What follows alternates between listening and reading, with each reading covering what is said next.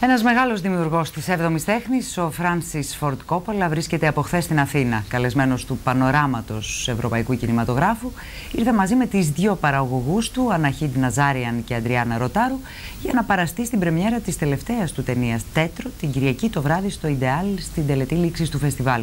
Ο Κόπολα μίλησε στον Αλέξανδρο Ρωμανολιζάρδο για την ταινία αλλά και τα μελλοντικά του σχέδια.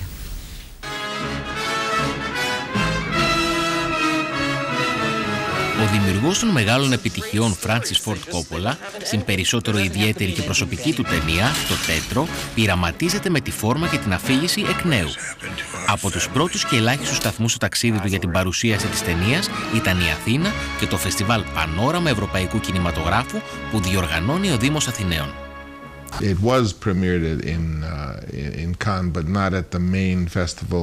They had a very red carpet gala in mind, and I thought the film was too small and too personal to be like a big evening with people in tuxedos and stuff. So we premiered it at the opening of the director's fortnight, which was a wonderful evening. And then, of course, we were invited to come here to Athens, and we were happy to have the film distributed here because this type of film, especially being in black and white, very often it doesn't get the opportunity for audiences to see it. So I hope that people in Greece would come to see it because it's a film that I think is very heartfelt and it's handmade.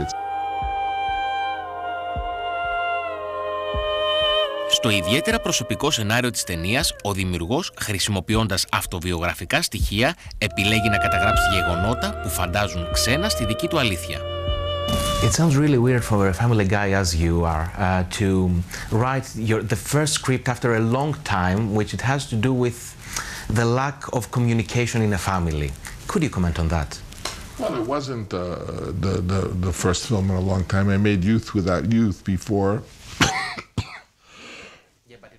On a book, that's the difference. Yeah, no, I made Youth Without Youth as a beginning to see if I could make films with a more limited budget and with a very exotic technology. The technology we used to make TETRO was unusual, and I wanted to begin a series of personal screenplays, which this is certainly the first of, and I felt the need to examine my own family or my own memory.